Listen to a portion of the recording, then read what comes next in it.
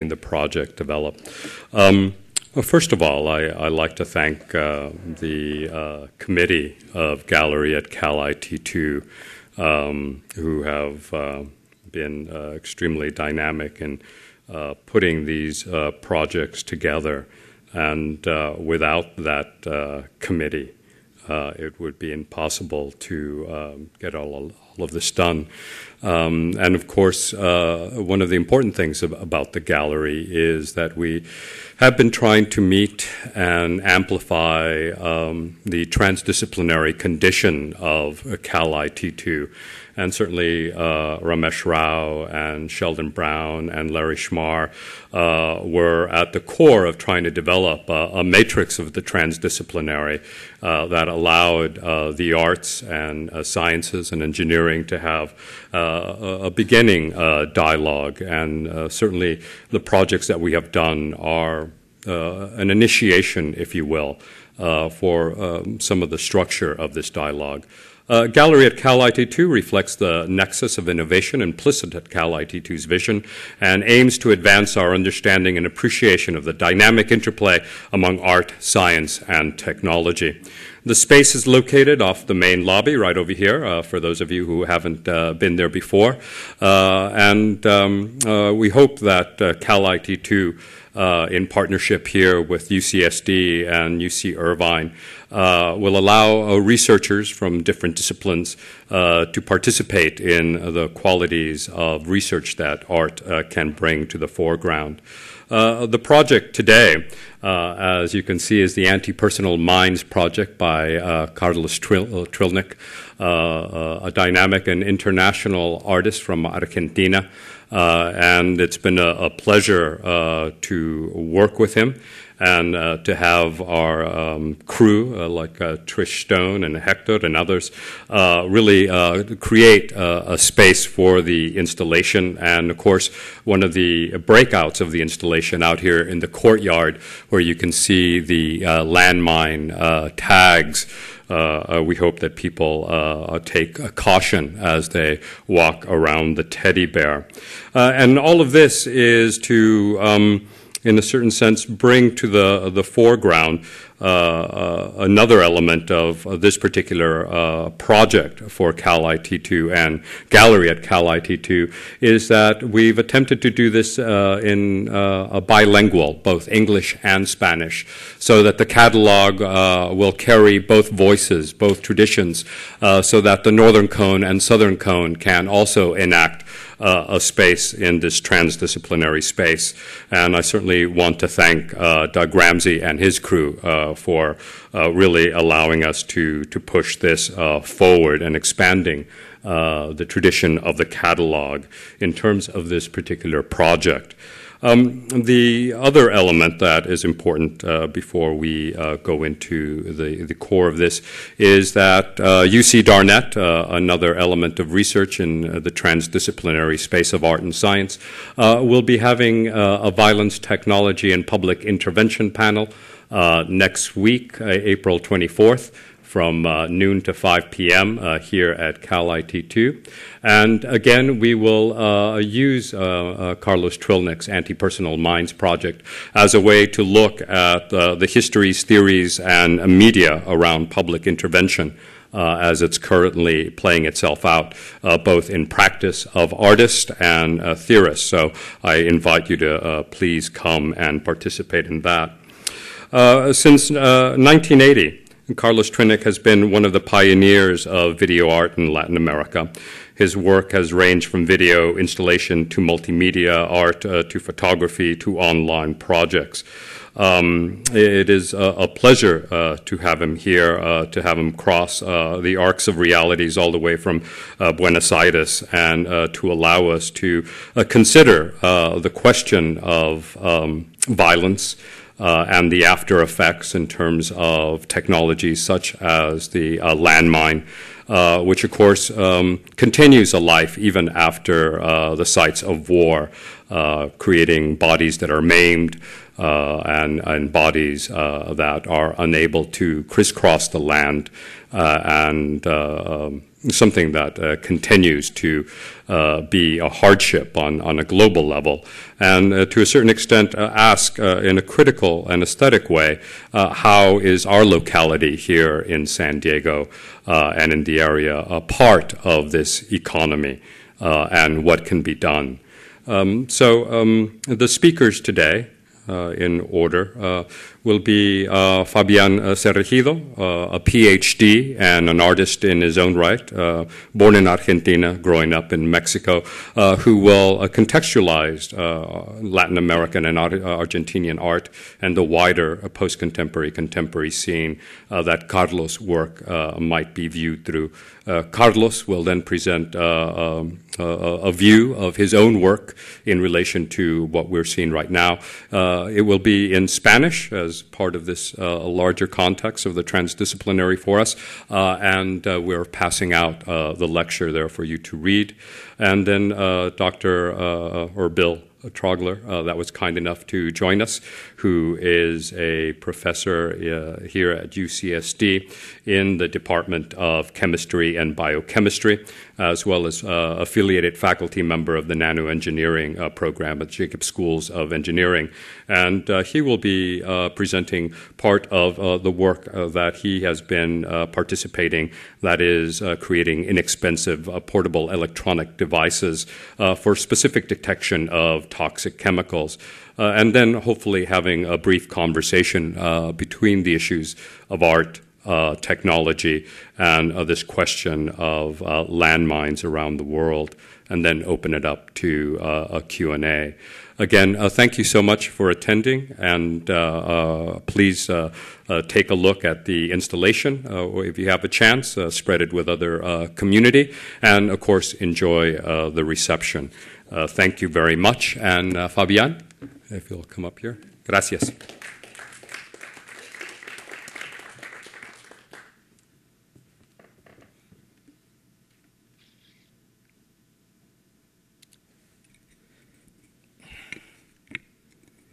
Hello. Hi, everybody. Well, I would like to. Oh, this is not my text. I would like to start by thanking for the invitation to this event. It's been I know Carlos for some time, and it's great to finally come together in something that has to do with what we do when we don't just hang out. And thank you, Ricardo, for including me in this, and everybody who made possible the organization of this event. Well, I've been given the job of give some history to the ongoings of the avant-garde in Latin America. And, I already have, I was expecting to have the image there, but I don't.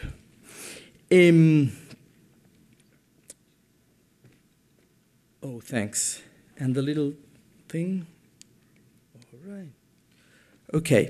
So what I would like to do is to give a very summary, fast notion of a certain slant of the avant-garde in Latin America that might help us see how we come to Carlos without being too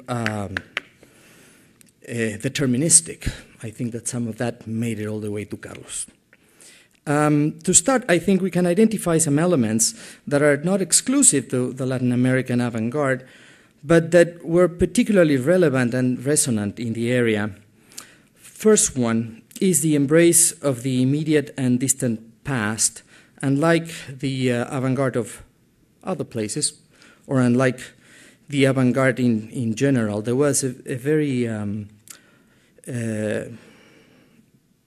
very clear effort to embrace the past. That's the case of people like Oswald de Andrade in Brazil, Siqueiros in Mexico, remember those murals with pre-Columbian elements. And I wanted to bring something that was less familiar, maybe, the work of Jules Solar, that incorporates elements of pre-Columbian art, African, Egyptian, and so on. Then a second element that I think is distinctive about the avant-garde in Latin America is a radical syncretism. As I said, Jules Solar incorporated elements of cultures from many, many different places. And Torres Garcia was from Uruguay. Also, he had this type of cubism. He was part of the Cubist, but as you can see, he incorporates cultural imagery from different places, and certainly from Latin America. The third element is the exploration of new materials. That is quite well known about Siqueiros himself, who experimented with new synthetic resins and elements like that, but also with the compositional techniques of cinema. And one artist that early in the go in Argentina investigated these new elements was Košice, who did works with water and cinetic work, so that this element of the fact the avant-garde was going into the new materials was one with the gesture towards the social sphere, the public sphere, and that's our fourth element. That, of course, I'm not saying that this is exclusive of the Latin American avant-garde, but it was quite marked. And so this radical engagement of the public sphere and political reality was there from the get-go, from the historical avant-garde of the 20s and 30s, but also had a very peculiar twist in the 50s and 60s, when the political situation in Latin America, and particularly in the South Cone, and particularly in Argentina, was incredibly volatile. Particularly in reference to conceptual art, we can see some distinctions there. Let's say that the conceptual art, in general, interrogated the status and preciousness of the autonomous work of art, taking its cue from the pioneer work of Marcel Duchamp. But the development of conceptual art in Latin America was intimately related to the direct address of political questions in the place. If one of the historical referents, particularly in America, was Joseph Kosuth, it'd be nice to draw some distinctions there. If you remember, he famously said that the absence of reality in art was the reality of art. Conceptual art of those years added preoccupations regarding the limits, the recurrences, and the tautologies of language, and it gave particular relevance to linguistic fluxes affecting the institutions, reception, and consumption of art. The local practitioners were particularly interested in gearing this activity towards not only analyzing these fluxes, but also in changing the institution and social structures that supported them. And in this, I want to make reference to two folks. This fellow, Oscar Mazota, he was a conceptual artist that is famous for many works, but one of them was the helicopter, which consisted, well, it's a long thing to explain, but believe me, this was one of his works. He is the theoretician also. It's curious what the span of his work. He is the the theoretician who introduced the work of Jacques Lacan to the Spanish-speaking world. And it is curious to notice that being this engaged in psychoanalysis, and particularly the part of psychoanalysis that incorporated Saussurean linguistics, he was a very committed revolutionary. Then when asked, hey, why do you do all these things that are so complicated for the people to understand? He said, well, but there will be a moment when they will understand. And he was very gamble towards that. And he ended up, like Carlos and like yours truly, in exile. The second person that I would like to bring into the discussion, because I think that there we can make an apple-to-apple comparison, is Graciela Carnevale. This is a work by Graciela Carnevale, who is one of the artists who participated in an emblematic action, which was called, whoops, hey, I'm sorry, here. It was called Tucumán Arde. It was celebrated because, there. It was celebrated because many conceptual artists participated in it, but it was basically, it was an exhibition to tell the world about what was going on in the northern province of Tucumán that was greatly being affected by the economic policies of the military government of the time. The exhibit took place in 2 unions, and some other time we should talk more about it. But I wanted to come to Graciela Carnevale because at the time of the inception of conceptual and minimal art in Argentina, something very peculiar happened with her. In 1966, Graciela was living in Buenos Aires, even though she's from Rosario, like Carlos, and she was invited to an exhibit called Estructuras Primarias 2, Primary Structures 2. And this was, in a way, was a coy ploy by one local critic who had been at the first basic structure exhibit in New York and wanted to make basic structure 2 to incorporate the local conceptual artists to the international circuit. And so he did this, and the young artists were introduced to the notions of minimalist space. This show took place in 1966 in the Jewish Museum in New York. And when she was asked to participate, she did a work that she herself was kind of not that enthusiastic about. It was 2 kilograms of different materials, one of lead and one of feathers, and well, there was a big contrast between one and the other. It was curious to see her being so dismissive about her past work.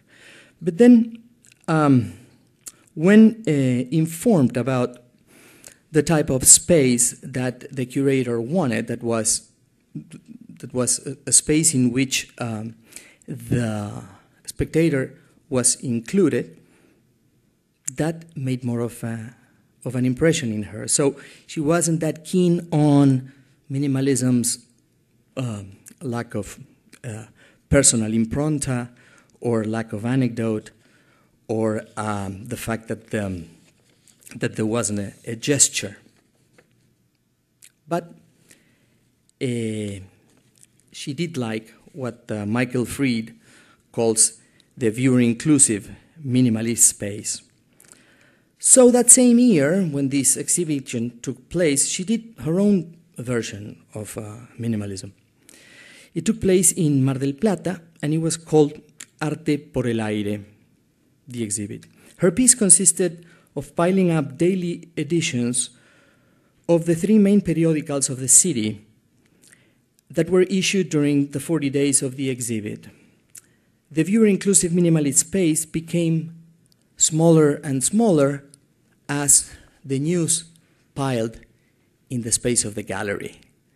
Thank you very much.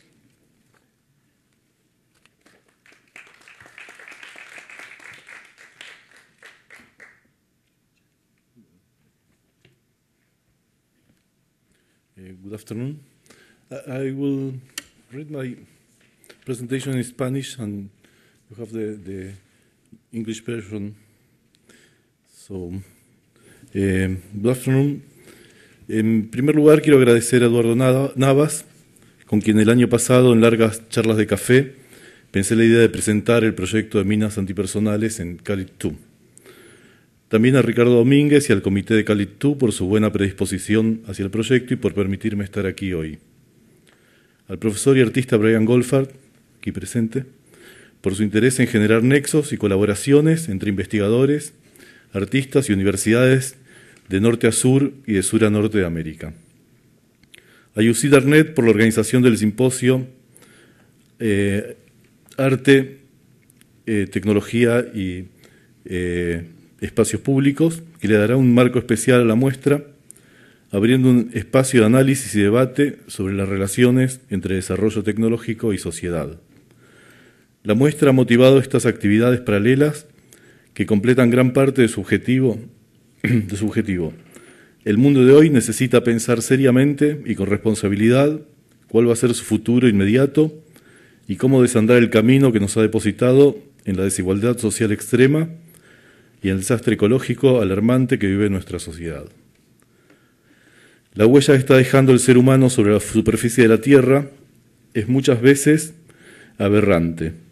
Nos empeñamos en dañar al prójimo y por lo tanto dañar al mundo o a la inversa. No importa el orden, el resultado es un deterioro permanente de las condiciones humanas de millones de personas y de la salud de la Tierra. La problemática de las minas antipersonales es solo una parte de este panorama global.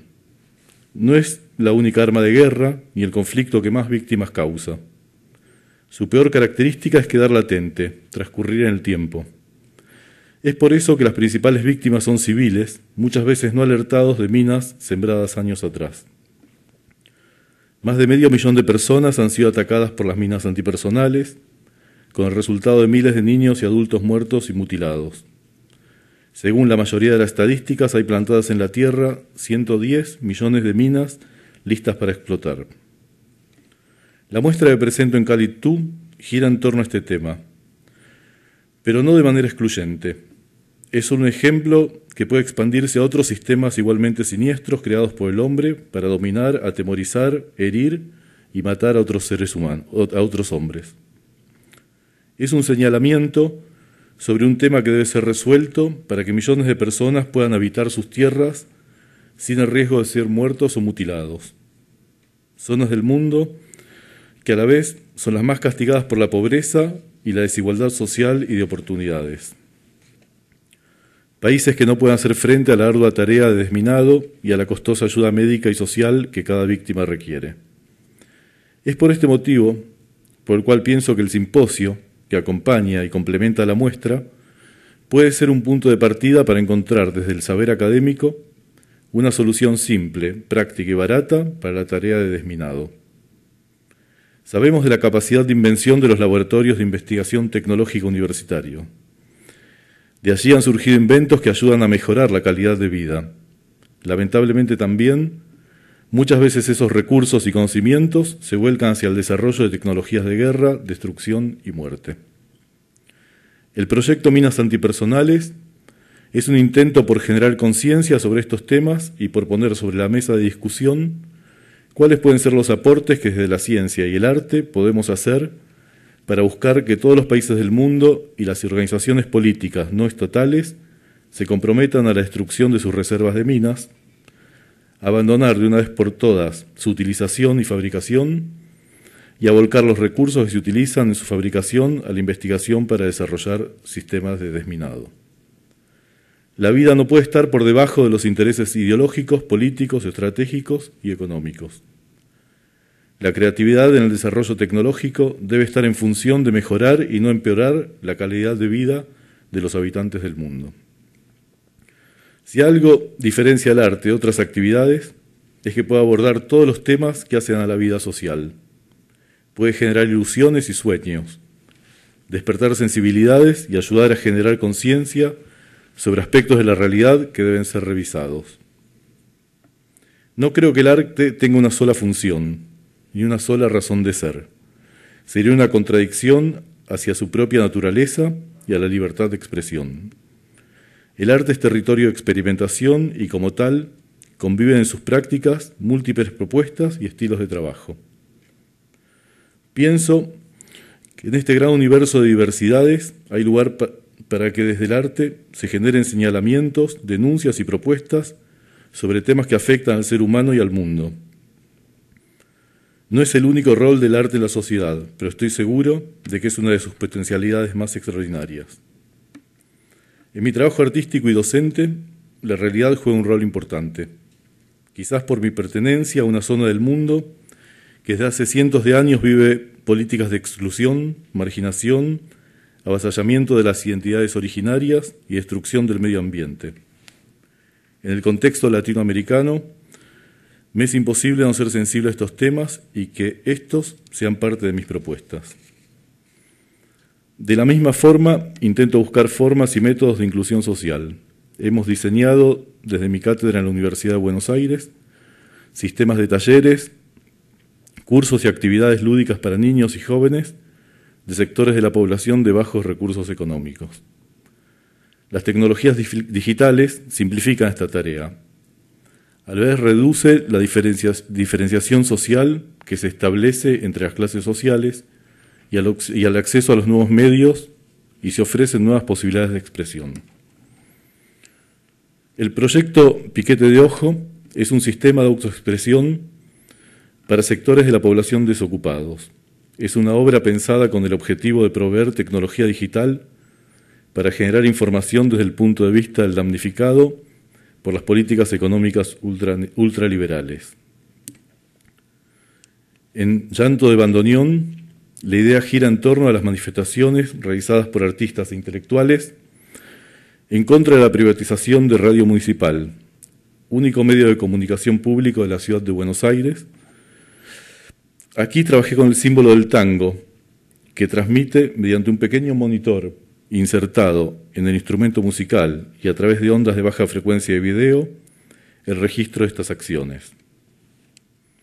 También lo es Proyecto de Ushuaia, instalación diseñada para la Bienal del Fin del Mundo, realizada en 2008 en la ciudad más austral del mundo, donde he trabajado con un grupo de jóvenes de la ciudad que han registrado en video su cotidianidad y sus puntos de vista de una ciudad que en apariencia es el paraíso del turismo, pero que esconde una realidad signada por la falta de oportunidades y de actividades para su población juvenil, situación que genera alcoholismo, drogadicción, embarazos adolescentes y suicidios.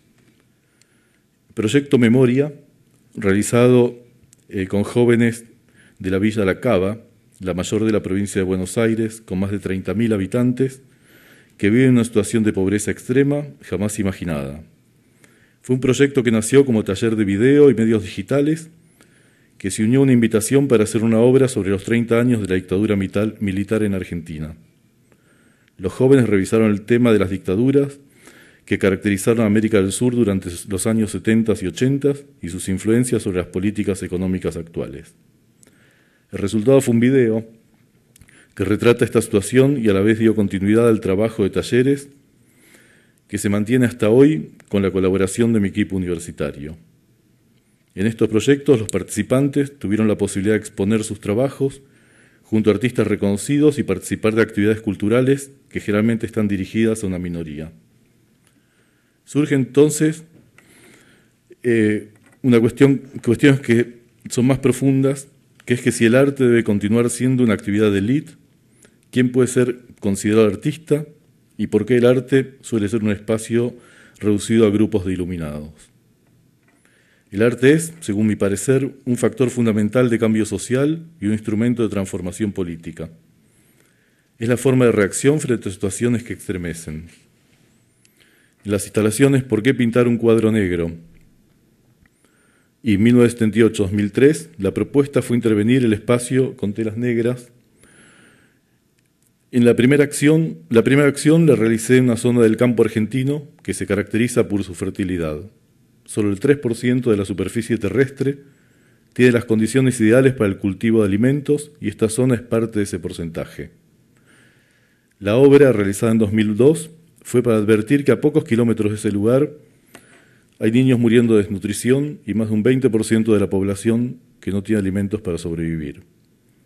Muchas tierras muchas veces ocupadas por inversionistas que especulan con los precios internacionales de los alimentos y que no hace más de 100 años pertenecían a comunidades indígenas hoy marginadas social y culturalmente.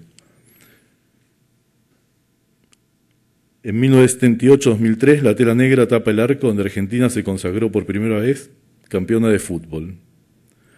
La idea fue generar un contrahomenaje al Mundial de Fútbol organizado por la dictadura militar en Argentina en 1978, con el fin de limpiar su imagen internacional.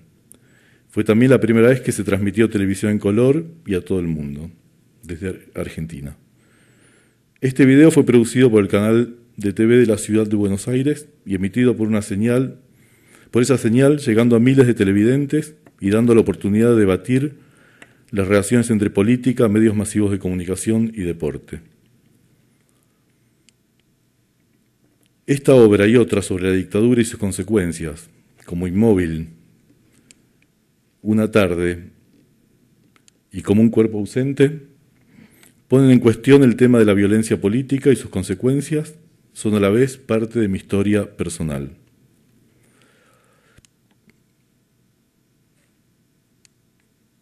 En los 3 videos de la serie Museos, realizada entre 1990 y 1999, Celada, Vísperas, Geometrías de Turbulencia, el eje narrativo pasa por revisar de qué forma las sociedades establecen discursos de poder a través de la museología. Son a la vez relecturas de la historia oficial latinoamericana. El tema de museos lo estoy trabajando actualmente desde la fotografía.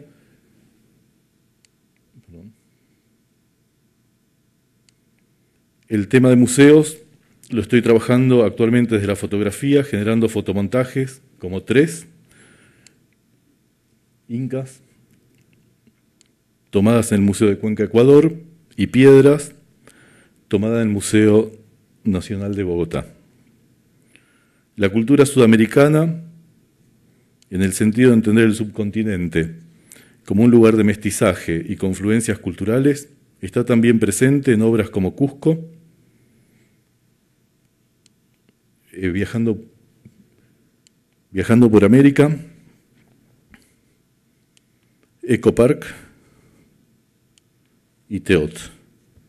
La influencia del diseño indígena está también presente en otras obras como Auschwitz,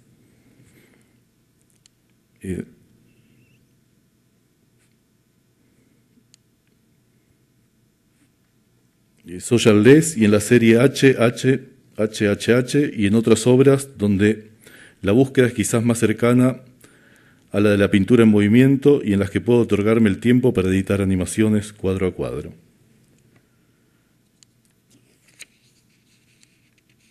Formulario es una obra inédita que presentaré en Buenos Aires durante este año. Se trata de un proyecto de videoinstalación sobre bancos de datos y sobre la información que complementamos cuando llenamos formularios. La idea es poner en cuestión qué dicen de nosotros estos formularios, cuánto de verdad contienen y quién termina administrando nuestros datos. Referido a la obra que presento hoy en la Galería Calitú, es un proyecto que nació hace 2 años cuando fui convocado por la escritora Cristina Civale para participar de un grupo de artistas e intelectuales con el objetivo de buscar formas creativas para la difusión de problemáticas relacionadas al tema de refugiados. Este grupo se reúne en Lancur, Alto Comisionado de las Naciones Unidas por los Refugiados. Desde hacía un tiempo estaba trabajando en el tema de minas antipersonales. Viajo muy seguido a Colombia, Perú y Ecuador, y en estos países es un tema central que afecta principalmente a las comunidades indígenas y campesinas. También Centroamérica, los límites sur de Argentina y Chile, y los de Chile con Perú y Bolivia, están altamente contaminados con minas antipersonales. Encontré una asociación directa entre las características temporales del sistema de minas antipersonales, las del video y las de los sistemas interactivos. Investigando más sobre el tema, veo que unos pocos países no han firmado los tratados de Ottawa, entre ellos los Estados Unidos. Me parece increíble que siendo un negocio tan pequeño en relación a lo que cuesta, por ejemplo, un misil o un fusil automático, se sigan fabricando este tipo de armas cuando está totalmente demostrado que sus efectos son principalmente sobre la población civil y básicamente sobre niños y mujeres que no participan de los conflictos bélicos. El proyecto finalmente se presenta hoy aquí, en un lugar que creo es muy simbólico. Este campus fue un campo militar, lo que demuestra que si hay voluntad podemos cambiar armas y entrenamiento militar por libros e investigación para la paz. Muchas gracias. Thank you.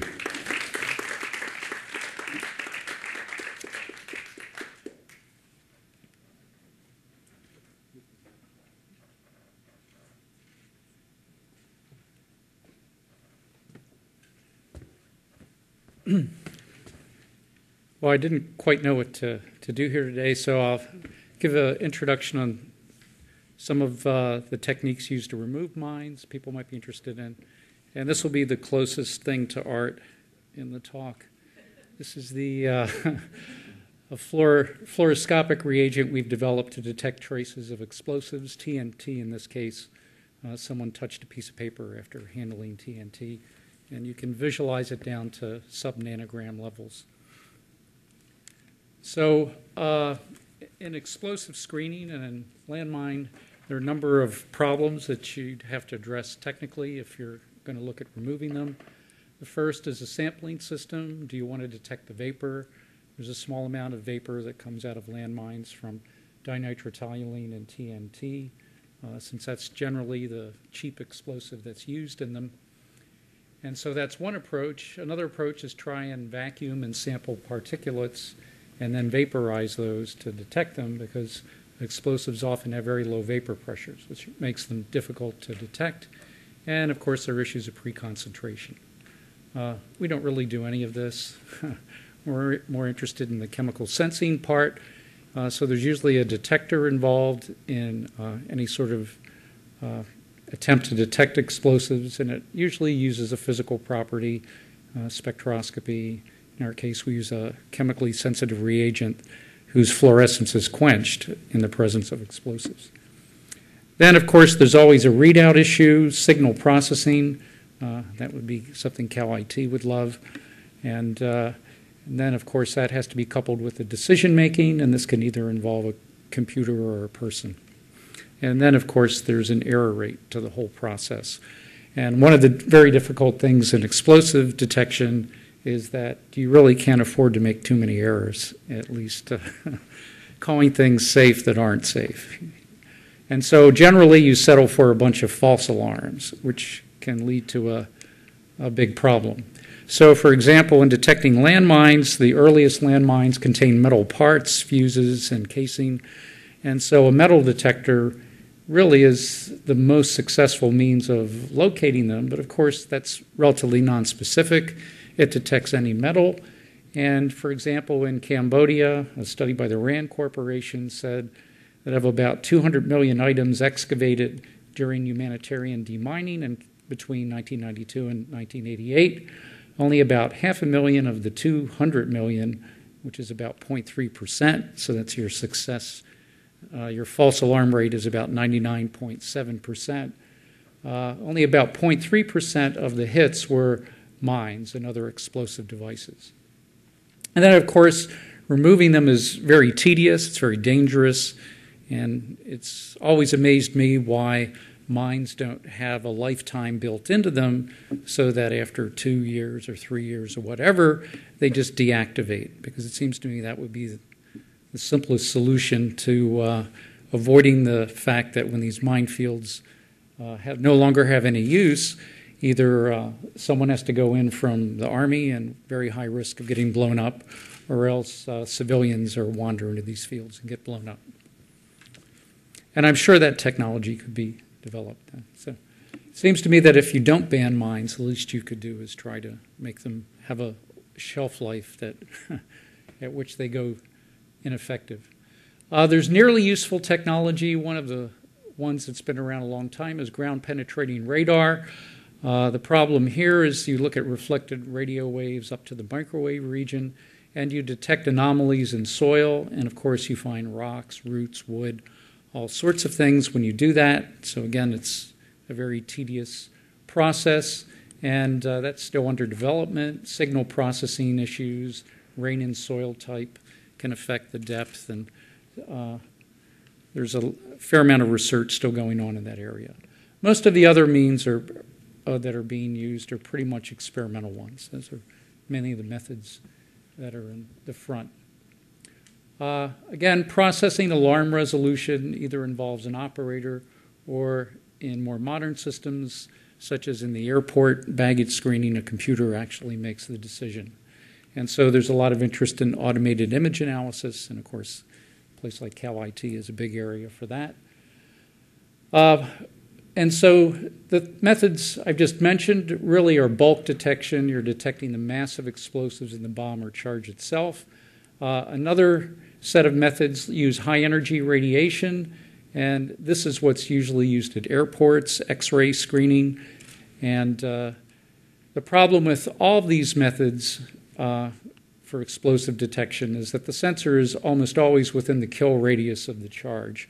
They have small standoff distances, and so it's inherently very hazardous work. And so, for example, in X-ray methods for package and personnel screening, some that might be adapted for landmines or backscattering, X-ray backscatter enhances viewing of organics, and it might be a way to locate mines in soil, but there really hasn't been much done. In the area of airports, this is the difference between looking at a briefcase and transmission and looking at by backscattered X-rays, where the lighter weight plastic gun and explosives and liquid explosives will show up in the reflected image. And so those are some of the means you could think of adapting for mines, but of course this would be relatively expensive. There are nuclear methods. These are good for penetrating. They're similar to X-ray, and they're often used in large cargo, and I don't really know of anybody using that for landmines. NQR did have some interest in landmine detection. It's a spectroscopic way of detecting nitrogen and explosives in soil. The trouble is it has low sensitivity. And then finally, the area we're interested in is trace detections, where you look for small amounts of vapors or particles. And the high sensitivity, though, inherently leads them susceptible to false positives. And so this is our competition. It's my other artistic slide. It's a mobile biosensor. It's waterproof, as you can see. It can trace odors to source, rapidly covers a net large area, can identify a scent in a mixture of odors, which is something scientists have trouble doing, but it's somewhat expensive to train, maintain, and operate. It tires easily, and you can distract it with a hamburger quite readily. And so this is the issue with explosives and going after vapor. TNT is barely volatile enough to detect, and some landmines use RDX, and you almost have no chance of detecting that. And so if you use an RDX landmine with plastic or wood, good luck trying to locate it. And there are a variety of chemical vapor sensors in use. I'm not going to go through all of them because we don't have time. We've been interested in the amplified fluorescence quenching using conjugated polymers, and also vapor sensors based on thin film nanosensors. And I should point out that the machine that allows my colleagues, Andy Kummel and Ivan Schuler in chemistry and physics and myself, to make these was a machine that was built by a member in the audience here, Bernd Fruberger, who's going to stand up and give a round of applause to Bernd. And now he runs the clean room here in Nano 3. And so we have a peroxide-specific sensor that's somewhat useful for detecting improvised explosives, but not really useful for landmines. And we have some things that light up in the presence of peroxide, so they turn on fluorescence. And there has been some commercialization, one in MIT polymer and the Phyto TNT sensor, which the Army is, I know, tested for landmines. I don't know how widely adopted it is. The other is a company we've collaborated with, which has improved on our approach and developed their own X-ray approach for detecting explosives. And you can detect multiple fingerprints from traces of someone who's handled explosives. We have things that go down to femtograms. You can visualize tiny amounts of explosives. And as I said, this company has commercialized it and has about 50 units in Iraq and Afghanistan. And it was even on a CSI Miami episode, so obviously it has to work. So thank you for your attention, and thank Carlos for a very provocative exhibit. It's one thing to think about these in the lab, and it's another to see what the actual consequences are. Okay.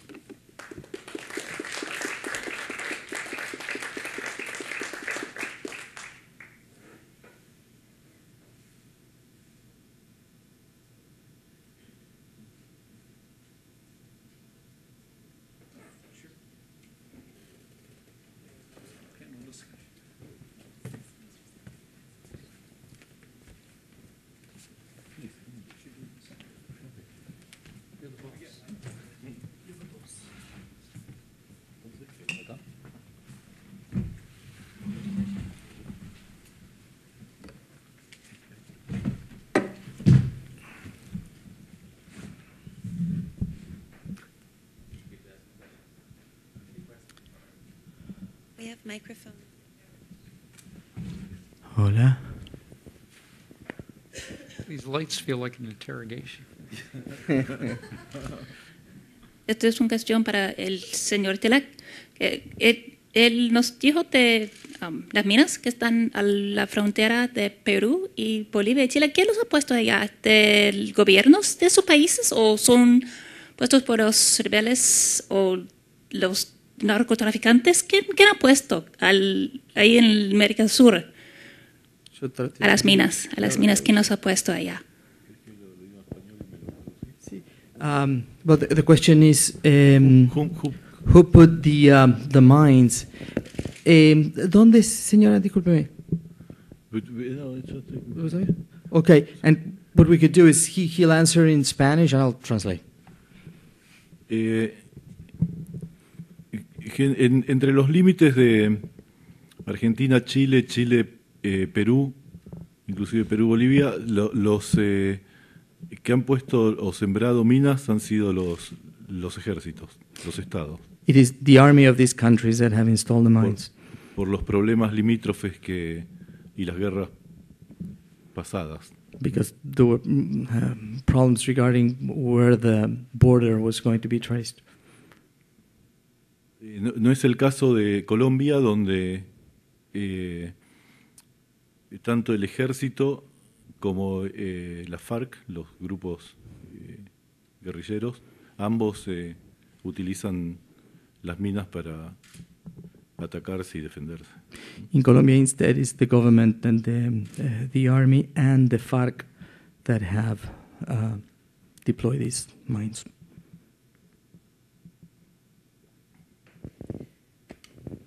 I have a question about a technique I heard about. It's rather low tech for planting flower seeds in areas where there might have been mines, and then the seeds interact chemically and turn a particular color to indicate that there are mines buried there. I don't know if anyone can comment on that. Bill? I vaguely remember reading something about that, where plants will take up TNT, for example, and that they could potentially be used to extract it out of the soil, and then I forget how they were going to analyze it in the plants, but I think that's an experimental method. I don't think it's put into practice.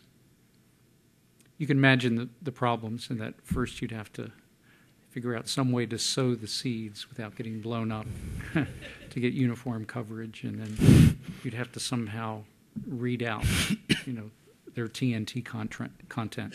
But there are some plants I know that will concentrate explosives from the soil.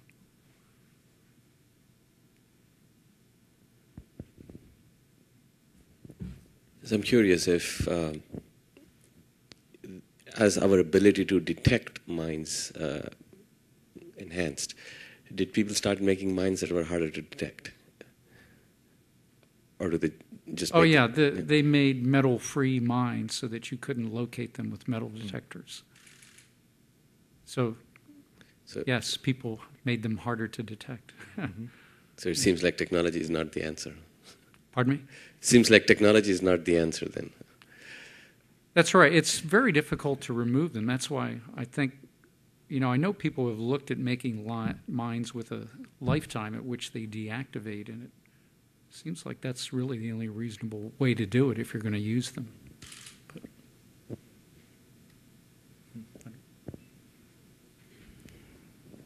I wonder if anyone has ever been sort of tried for international war crimes. For any organizations or heads of organizations have been tried, for planting war mines that you know of, or for planting mines. ¿Y alguien alguna vez ha sido puesto en juicio a alguien por el crimen de poner mina?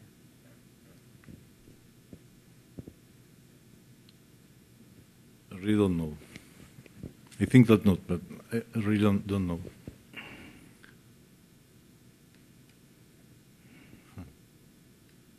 In many countries, it is not usual that you make these things against the government. But I think that this is usual here in the States, but not in all over the world, because it's not. Yeah, I guess the reason why I asked, it seems to be sort of more common towards other sort of crimes against humanity. More about that than specific. It's not like akin to assassination or something like that, where it's directed at an individual, or this is more directed at the population, or certain members of the population, or large areas of the population. So I don't know. It just seems to fit within that, where trying to sort of phrase it like that may actually help deter certain other organizations from continuing to use that. Mm-hmm.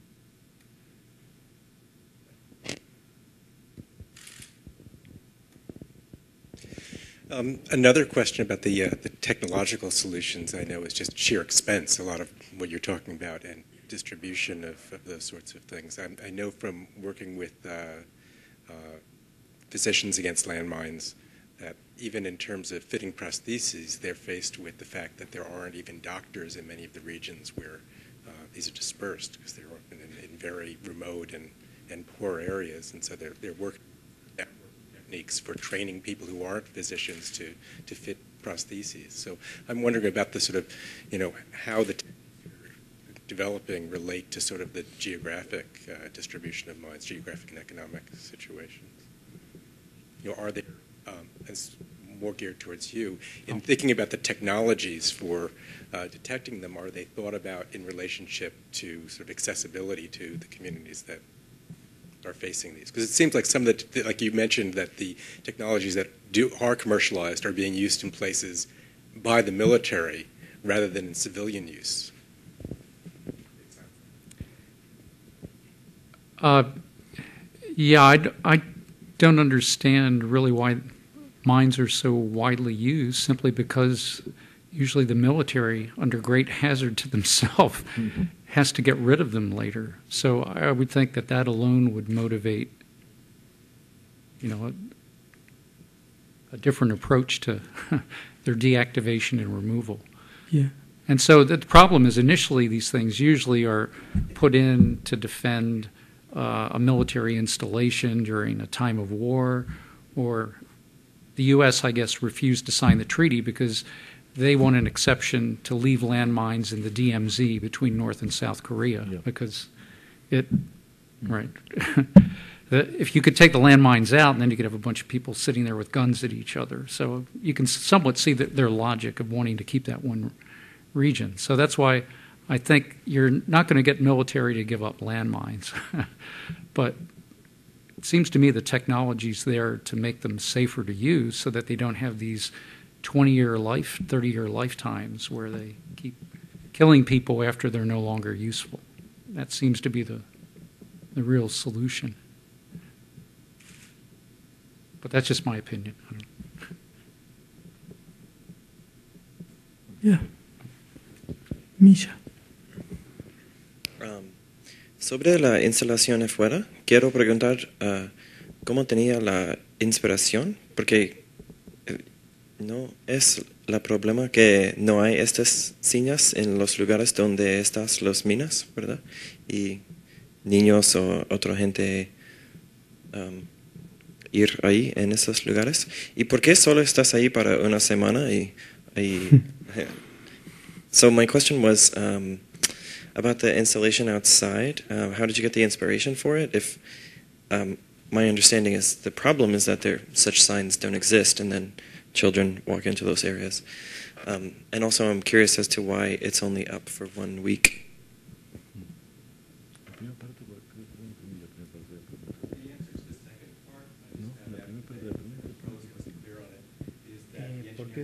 ¿Por qué duró tan poco? Y después lo otro que pregunto es por qué si justamente el problema es que no hay carteles para avisar la mina total, pusiste los carteles. ¿Querés contestarlo en inglés? O? No. Sobre la primera parte de la pregunta. About the first part of the question. La idea es generar una provocación sobre el público universitario americano también sobre este tema. The idea is to generate, to provoke the university public in here. Porque Estados Unidos, como dijo Bill, es uno de los principales fabricantes y uno de los pocos países que no firma o se resiste a firmar el Tratado de No Proliferación de estas armas. Because the United States is the main producer of these mines and one of the few that is not does not subscribe to the international treaties regarding them. Referido a la semana de autorizaciones. About the week. No sé. It wasn't up to him.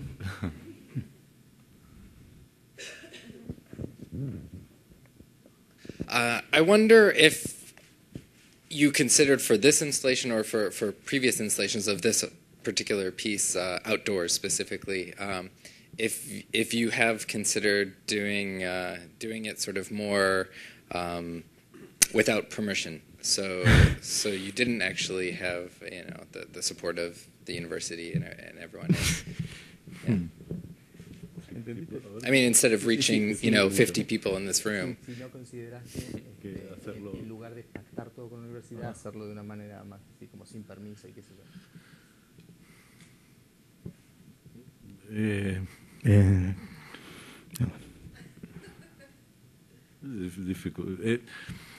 En realidad yo presenté el proyecto para trabajar en distintos espacios del campus. I presented the space to prospectively to be made in different parts of the campus. Quizás si viviría aquí y sería profesor de esta universidad, quizás si hubiese trabajado de una forma más subversiva, digamos. If I was maybe part of the faculty here and I was living here, maybe I would have done something a little more subversive. Pero soy un invitado, no estoy aquí por solo 10 días. But I'm a guest. I'm here just for 10 days. Igual creo que el comité de Cali 2 toma también un partido por este tema y creo que es una colaboración también para poner el tema en discusión, o sea que estoy agradecido también. I also consider that the Cali 2 committee is taking a stand in this, and so we're working together to present this to the rest of the community here. Uh-huh.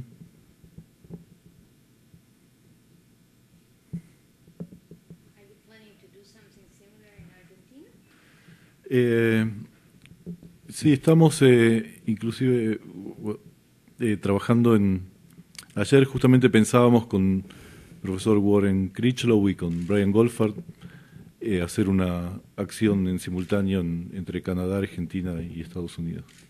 We were thinking, in fact, of doing something simultaneous in Canada, here, and in Argentina, with the fellows he mentioned.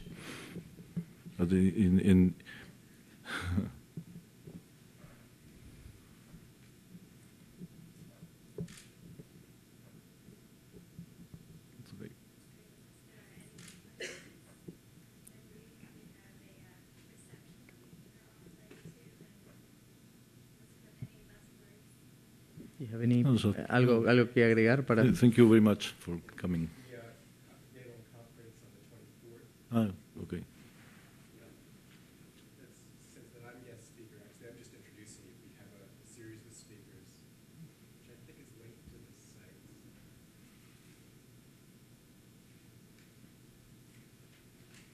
No. Then if you click on the wooden model at the right-hand corner, it takes you. We have people from across the UC campuses and others. Okay, thank you very much. Gracias.